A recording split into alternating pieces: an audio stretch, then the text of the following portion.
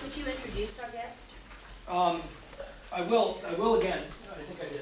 Oh, sorry. We have, and I have to get everybody's surnames right. We have Trevor and Jose Lemp, correct? Correct. And you have a compound last name, so. Andres Rochas? It's middle name's Andres, but the last name's Rocha. Rocha, okay. Thanks. Capitalize very well.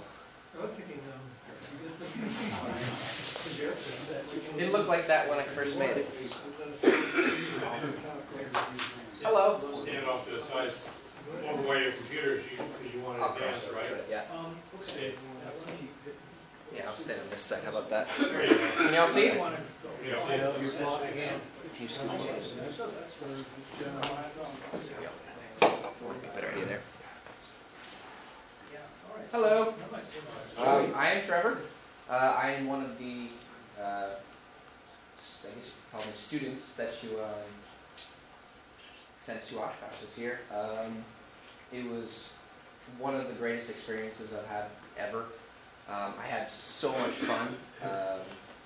Air Academy was probably the highlight. Yeah, if I miss anything, tell me, ask me questions, because I'm not a very good improv artist. So, Airventure this year, I got the opportunity to. This is not how you arrived. I wish. He took commercial thanks to you guys because Well, you can't see, but the 7.5 is in the background. It's just he maybe wanted to fly with a 30,000 feet. 17-year-old buddy out there, but I said, no, you're not flying with another 17-year-old high school buddy. So 3 days.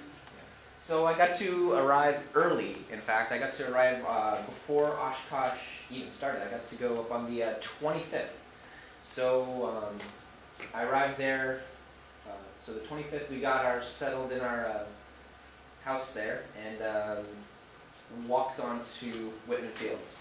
I had a friend of mine who was both our age, 17, and he decided to fly out there, and a friend of ours, Cherokee, who is actually our president of EAA Chapter 20, Oliver Coolidge. And my buddy Michael got to fly his Cherokee up to Oshkosh with his brother. So we met him there. We were hanging around all the Cessna 195s for the most of the part, most of the Oshkosh. There was a group of about 15 of them, which was kind of cool to see, all the same type of airplanes in one spot. So we got there. For the first 2-3 days, we watched the arrivals, Bonanzas to Oshkosh. I think somebody here was involved in that. That was quite an incredible sight. All the mass arrivals, all the arrivals in general were awesome to see. Did get to see one almost ground loop. It was something I heard a squealing behind me, and I turned around and started snapping pictures. I didn't actually include it, but he scraped some paint off the tip of his wing on 3.6 there, so that was a little bit of an interesting start to my Oshkosh experience. What kind of airplane? Super Cub, an older Super Cub. So, yeah. And I was actually friends with one of the people in his group. So they said, I mentioned that I had the pictures, and they said, "Oh, get those, give me those pictures." So I was like, okay. The negatives. Yeah. So that was quite an experience. Favorite part about Oshkosh once it has started. So from the 28th until the 1st, I got to experience Oshkosh just walking around, riding the trams, etc. I would say my favorite part about Airventure itself was, or one of my favorite parts, the entire thing was my favorite part, but was the daily air show, and I kind of turned it into, instead of an air show, I turned it into a show, because you walk around and everywhere there's something happening. So you're always within it. It's not only up in the air, it's on the ground, it's on the screen, it's all the stuff behind the scenes that ends up in the air at some point but doesn't necessarily fly. It's the lighting, the Garmin, Avidyne systems and stuff like that. So that was really interesting for me to see. The 1 week wonder, I got to watch that from kind of when it started. I actually saw it in its boxes getting pushed into its tent. And I kind of watched it as every once in a while I'd walk by and I'd say, wow, okay, there's a wing on it now. And that was kind of cool to see. And it was great because you'd walk around in the morning, you wake up as early as you felt like it, and you'd walk onto the fields, and you'd start drooling because there's so many airplanes everywhere. I personally never really got tired of it. It was kind of surreal all the time. You'd be walking around and be like, when am I going to get tired of this? And you never do. And that's kind of what I've heard from all the other people that have been to Oshkosh. I guess all the simulations they did during the air show were really, really cool. Some of them were kind of leading up to different things here, but they did a couple of Vietnam simulations on one of the first air shows, and that was really cool because they're right there and they're showing you stuff that happened a while before we were born. That was just kind of cool to see. This is my favorite part, the pyro. I haven't seen any show that involves pyro except a couple fireworks shows on the 4th of July around here. And then there's fireworks, and then there's this. There was one of the days where we were on the front line, and they did this exact maneuver with Melissa and I believe it's Skip Stewart there, and they do a slip-to-slip pass, photo pass with the wall of fire behind it. And this was me covering my face because it was so hot and hoping that I got a shot with my camera. And I luckily did get that. That was really, really cool to see. I will admit, the first pyro that went off for Oshkosh, I pretty much jumped out of my shoes since I wasn't expecting it. I had my head in my camera, all of a sudden, boom, goes off over here, and I almost smacked my friend in the face. My second favorite part about the air show itself was the Thunderbirds. They're kind of one of my, one of the things that I kind of like to pay attention to. I kind of do some simulations online that involve the Thunderbirds. I fly virtual right wing, so I enjoy doing that. And it was cool to actually finally see them perform. Unfortunately, I didn't get to see them perform in Travis because I was there for the Andrini incident. So I was really excited to see them, and I finally did get to see them. I talked to the pilots, and they were really nice about it. Night show. Everybody had told me about the night show. They were right. You don't very often see a 4-ship T6 at night, light with LEDs in the engines, flying their normal day show, except for a couple little things. But you don't get to see that anywhere. From what at least here in California, I haven't seen any night shows or heard of any night shows here in California. So that was a really cool experience. The fireworks, the pyro coming off of the wings, that was kind of unnerving, but it was cool. You get to see just how graceful some of those pilots can be while they're up there. And I also was lucky enough to have my scanner with me. So I was able to find all the airboss frequencies and listen to how the stuff goes on behind the scenes. You'd hear Rob Ryder come on the radio and say, hey, what's next, or something like that, and that was kind of cool. The fireworks show was unreal. It was the best fireworks show I've ever seen. In its own, that was kind of an impressive moment. Of course, for the majority of it, I was running around trying to take photos. Kind of looked weird running around the main arch there all on my own, but it turned out pretty nice. I guess. Really Yeah. good picture. Very good. Yeah, that was fun. And Maybe Oshkosh wants to use that. yeah, I actually had a couple photographer friends who were up there who were professional and were shooting for Oshkosh. They got some similar stuff to this. Yeah, for EAA, yeah. So that's kind of one of the shots that inspired this shot. Was kind of a copy of the one my friend did. What's next? I don't know what's next. Okay, now what y'all been waiting for is the Air Academy itself. Air Academy was unbelievably fun, and it was something I'll probably never forget. The Air Academy was, there goes the capitalization. Okay. As you can see, we all became friends really, really, really, really quickly. It was maybe a day and a half before we just got bored of ourselves and said, I'm going to go make as many friends as I possibly can, and we did. As you can see, that guy on the right bottom there is actually one of our camp counselors. So he was kind of the funny guy, and he kind of kept us all together. And I mean, everybody knew everybody within 3 days, I would say. I mean, if you didn't know somebody, you would find out their name somehow or another. But I mean, it was close enough to where you didn't have to wait long to get to know somebody. Like I said, getting to know everybody really quickly. There were selfies all the time. I don't understand it yet, but every time I turn around, somebody was like this with a friend or something like that. I managed to sneak my way into a couple of them. The classroom aspect of Air Academy, every day we would visit the classroom, do sort of a ground school lesson, and the instructor was, I can't remember his name, but he was a Boeing employee, and I learned a lot from him. I mean, there was some stuff maybe I had known, maybe like learning METARs, but I mean, even going over that stuff again, I learned things I didn't know even existed, like what is dash BR, minus BR, I mean, oh, it's light mist or something. So that was really cool. Even though, I mean, it was classroom, but I mean, I found myself constantly being interested in the things that we were being talked about. And that's something that doesn't always happen in school. Ground school is different, that's not school, that's learning.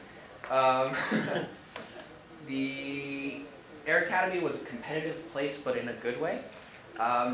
It seemed like every day there was some form of volleyball, frisbee, soccer. It was basically us getting rid of all of the energy we had.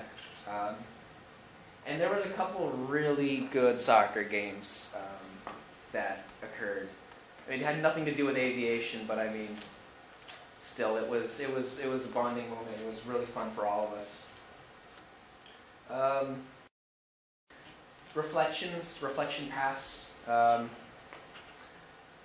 Basically, what I took away from Air Academy was that the younger generation, our generation, is really, really inspired to do stuff, especially in aviation. Every single person I talked to at Air Academy was there because they loved it or had some connection to it in some way or another. I think every single person there I talked to either is going to be a pilot, is training to be a pilot, air traffic controller, aeronautical engineer, the whole 9 yards, but it's all aviation. And I mean, everybody was talking about airplanes and stuff like that. So I mean, it was kind of cool to see that. You don't get to see that every day. It's like I'm sitting in school and I'm like, you guys are missing out. I mean, there's nothing better than this. I also learned from talking with some of the friends I made there that they want to be involved. So what EAA is doing with Young Eagles and chapters like this, sending us out to Oshkosh, is really, really helping, I think, and it's made an impact on some people. I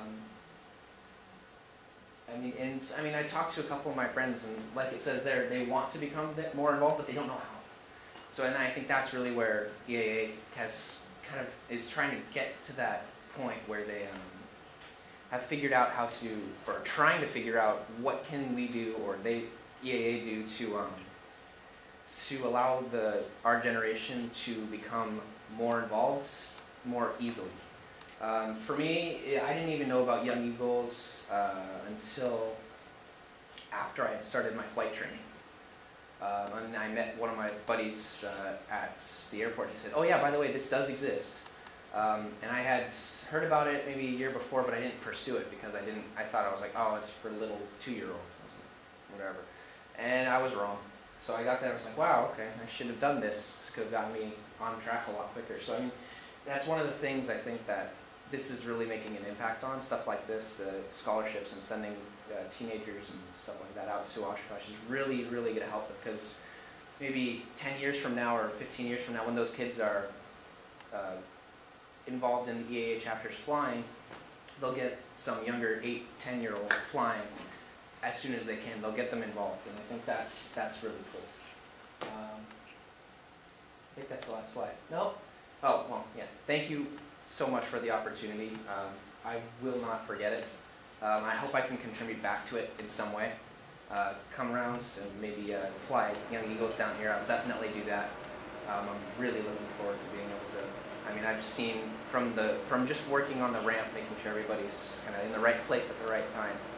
I mean, I've just seen kids go into the airplane and they're sweating, scared, and they come out and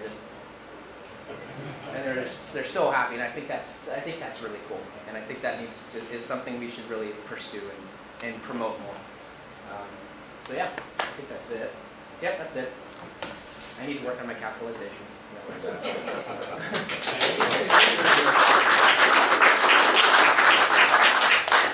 Any questions? Burning questions? You take all those pictures yourself? The majority of them, yeah. Yeah, I got a camera. Thank you. Yeah, I got a camera just before Oshkosh. Specifically for Oshkosh, I was like, I'll pay the money and get it anyways. So yeah. Cool. Hopefully it works. Did it work? Hopefully. Gotcha. Alright. Hello, or good night. I'm actually Jose Rocha. I'm the other recipient. I also went to Air Academy with Trevor, so I'll be sharing a little bit about that.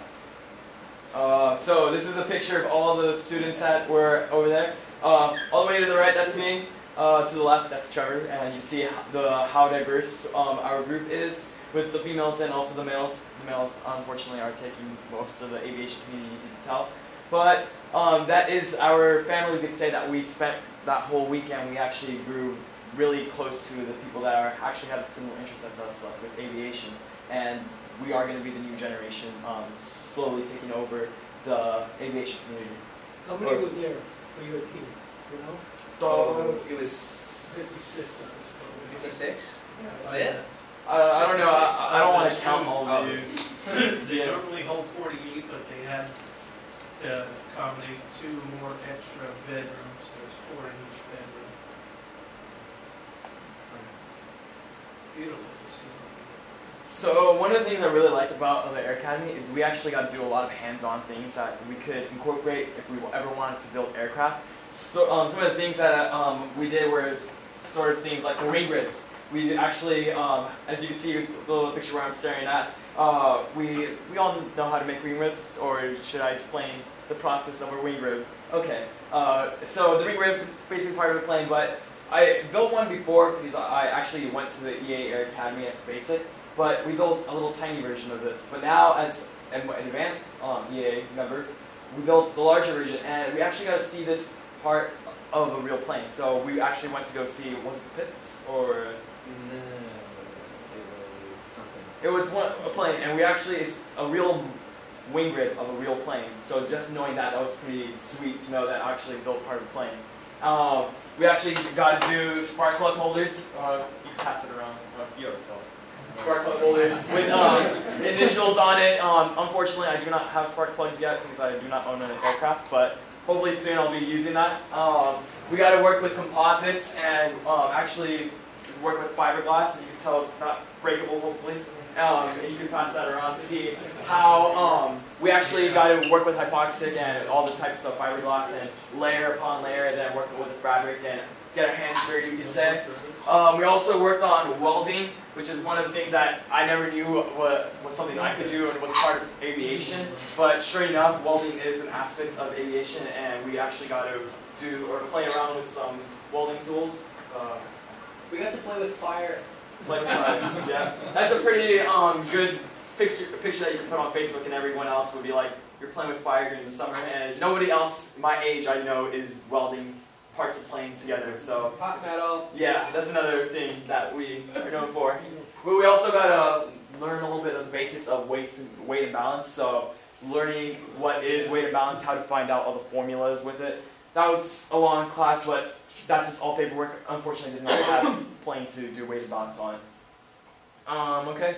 Some other activities, like Trevor was said in his previous presentation, was we had a lot of ground school, so that helped us out with. Even though we did know, both of us, we are currently training. We both know, what retards are, what causes lift and all that. But getting the perspective of a Boeing engineer and actually knowing the community of, he worked with Boeing, Lockheed Martin, all these companies that are part of aviation, and I got to see the aspect of not just building the plane, but what goes behind knowing the business and aviation portion of knowing the knowledge of the aviation community.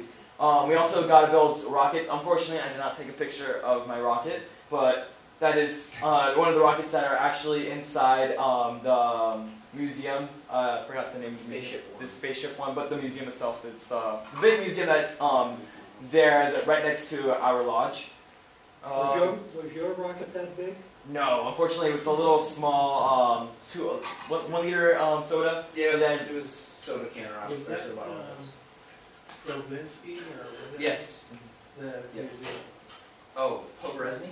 Oberezzi's museum, or It's the EAA. It's the EAA EAA. museum. One of the neat experiences is we actually got to fly in a Bell 47. I'm not sure if the video will show up on this. I had to download an earlier version of this because my computer is newer. So unfortunately, am I going to be able to show? I tried. Okay. Unfortunately, right now it's not working. I could we have emails with all the other people of all the members here. Okay, so I could try work on sending the email. The Bell 47, we actually got to be in a helicopter. It was a little video that we took. We got to see the size of the EAA Oshkosh, the whole community that was there. It's like a legit town of RVs, and then we have the planes and the bonanzas. We got to see all the planes. It was a really large community, and you got to see the scale of it. We also got to fly the Cessna Skycatcher on the left-hand spot and got official time towards our license. Right here was a picture of my hand with a pen. Unfortunately, I do not have the video because it's not working with me right now. But it's when I went zero gravity, or when you pitch the plane up and you feel the positive G's, but then you pitch it down and you see the pen slowly float up. For the pilots here, we've all experienced it. It's pretty fun to do. Personally, one of my things that I personally love to do when no one's looking. Okay, one of the neat opportunities about Oshkosh, I was there the last 2 days of Airventure, so I got to see planes like the one that the Thunderbirds have in display, and they had a lot of simulators in display. So one of the simulators was actually an F-35 training simulator that the Air Force currently is using, but they showed only the civilian stuff that we could see. But I actually got to fly in the F-35 simulator and also the Harrier simulator that the Navy had, or the Hornet. Was it the Hornet simulator? The Sub-Hornet simulator they had. It got me, when I was in line, because those lines are usually the longest lines, usually you're in that line for around an hour or two. So the good thing about being in those lines, it's networking with the people, knowing the engineers and them showing you what each part of the aspect of the little simulator is doing. So even though you're not in the simulator, because you'll be in the simulator for 10, 15 minutes, you're actually, the engineer behind it is teaching you what each component is doing, the process of actually selling it, because you could build this nice software into the aircraft, but doesn't mean the U.S. is going to want to buy it. It's something that I didn't know, but after talking to the engineers and understanding the networking behind it, I was able to see the process of becoming an engineer and getting your ideas out there and getting it marketed in the Air Force and seeing it in real life. Unfortunately, again, my video's not working, and the Thunderbirds were there, and I had a couple sweet videos of the Thunderbirds. Personally, I really love the Thunderbirds. It was the second time seeing them. We, as EAA Young Eagles, we actually got to be in the very front row seat. We had our own VIP section there, so we didn't have to compete with everybody else. We actually got to have our own little section where we could record and have the whole air show show-centered just for us. It felt really nice. VIPs, we could say we felt like very important people. And unfortunately, I cannot show the videos because of the software. This is just the formation where they all take a turn. This one's this one's where the aircraft they do a maneuver on the right-hand side, and you're staring at the right-hand side, and all of a sudden the aircraft is zooming by from your left to the right-hand side. So you weren't expecting it, and all of a sudden you get really scared because a really loud aircraft just passes unexpectedly through your ears, and that really scared me. So thank you very much for this opportunity. This was actually in the museum. They had a little thing where you can put on the suit. It's basically a little cardboard thing where you stand in front of it and you take a picture with it. My dream is actually to go to the Air Force Academy, get training, and then fly one day, the F-22 or F-35. And it's a really nice experience to actually go to the Air Academy, know kids that are in my age and actually are interested in aviation, build a network, know the process of engineering, and see how diverse the aviation is, and how small but big the EAA community is. Because the EAA town, you could say, the Oshkosh, it's a large community, but at the same time, it's a small community in the sense of the whole world, or America, you could say, is coming towards one area of a week to share the same passion that we have of aviation, flying, engineering, all these different aspects that we have of aviation. So thank you very much for this opportunity, and yeah, that's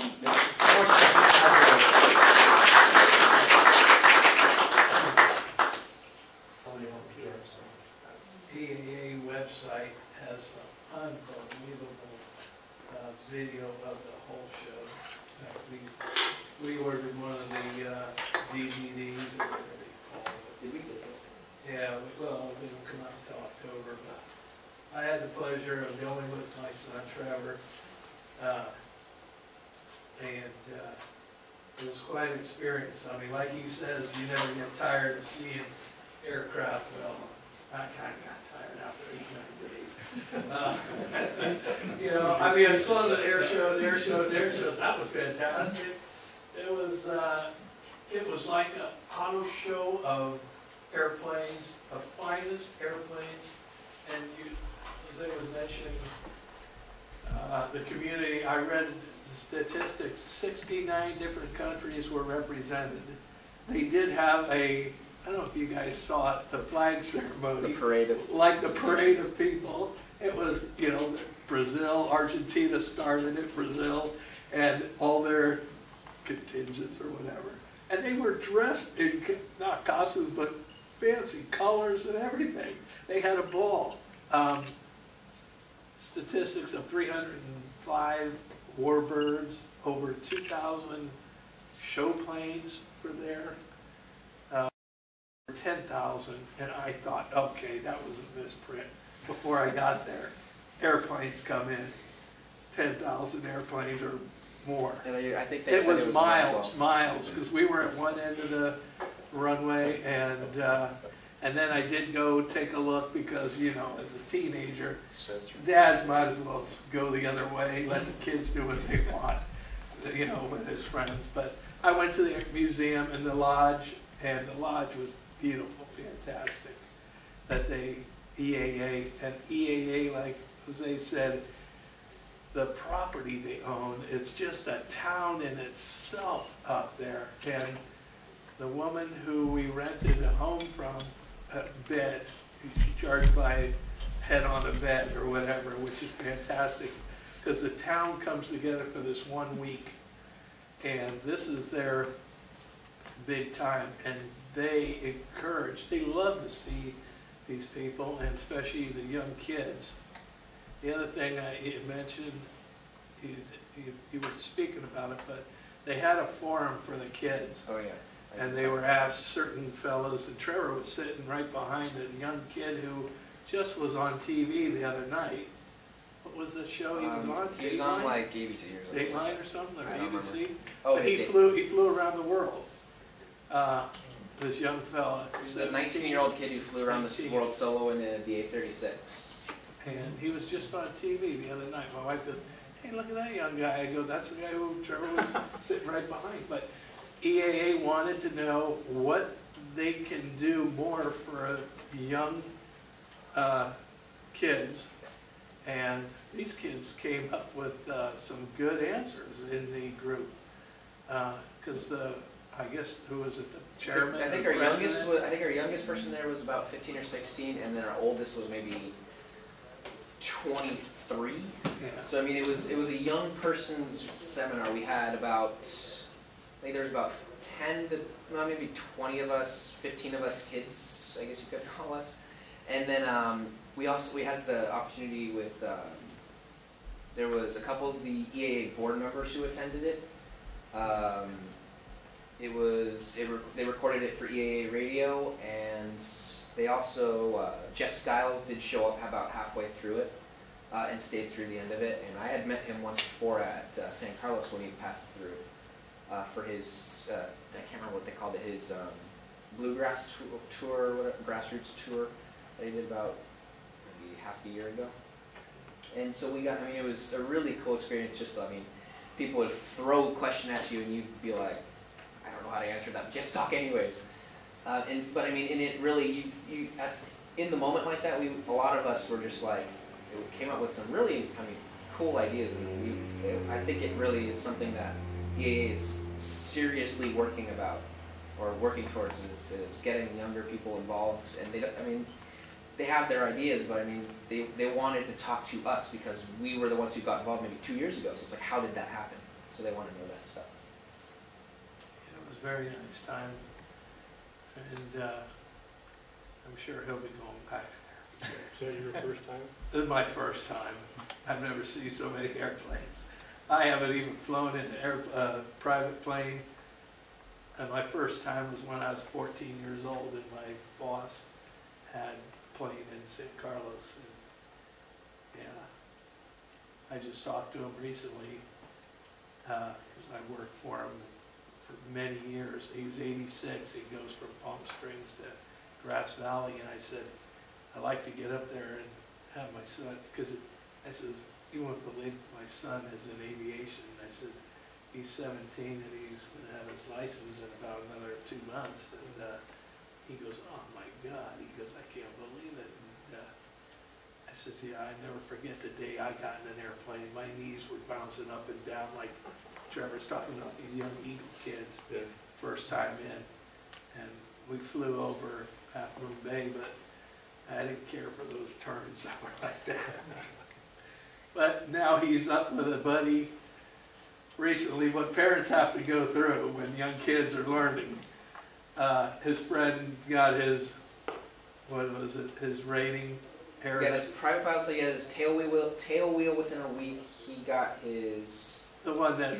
He's my age, and he's put 280 hours in. But it was the aerobatic one that topped it off for my wife and I. I said, Trevor. He goes, oh yeah, I did my solo run today. And I'm going with Michael over Half Moon Bay.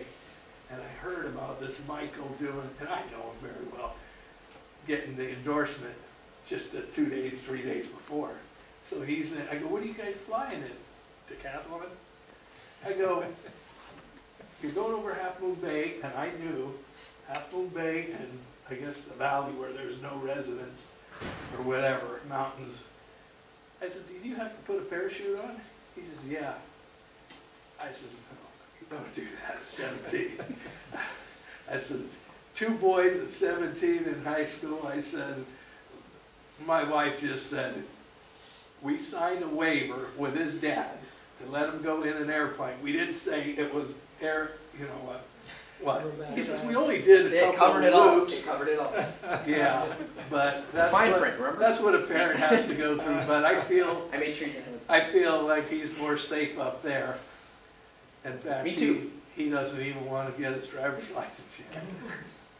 So, but I really appreciate your organization sending he and Jose. I mean, I heard so much about the kids and when I was back there and how your organizations and not every organization can send kids from what I understand, but I hear you have a large We've you been know, doing group. it, And but I we have heard to that get in from there other- early. We gotta get in there earlier, we Yeah. don't get to. Yeah, oh, is that how, You yeah. gotta be 'Cause really early application. EAA, I can't believe you think the money that, but everything is volunteer there. Oh, yeah. 5,400 people volunteer. And it is the most cleanest place I think I've ever seen. 80,000 people a day going through there. I was just impressed. Yeah, I think I'd like to go back there for 3 or 4 days that time. Not the 8 or 8 days. That's Yeah. when I've gone, it's been like 4 days. Yeah, and that's what some of the pilots were. There was a couple from down here. I don't know if Jan has her plane here now, the Jan 195. does have her plane here, I believe it's here. 195? She's doing a polish job on it or whatever. She's repainting it in LC colors. Yeah, but quite a few, where was the other fellas We from? had San Carlos, Reid Hillview, Palo Alto was there.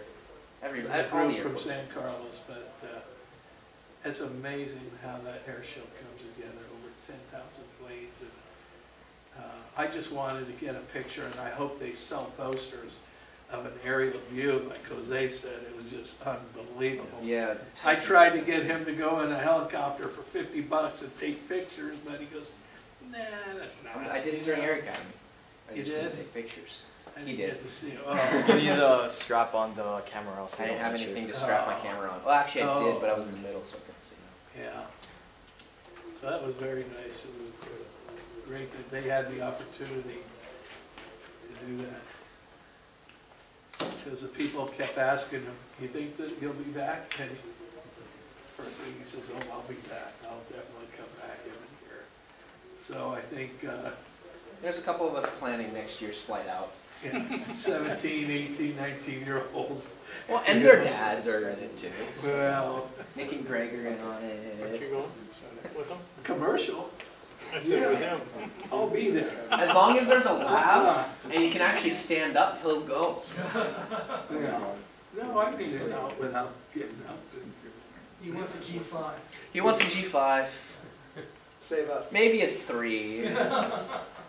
Save up, I retired, I don't know, now I gotta see what I can do with this education. And it was interesting to go to the college recruitments from anywhere from Embry-Riddle's, 42,000 a year. That does not include Flight costs. flight costs. I did talk to one of his friends that's going to University of North Dakota, Wolfgang or Nick? Nick. That was 12,000 a year.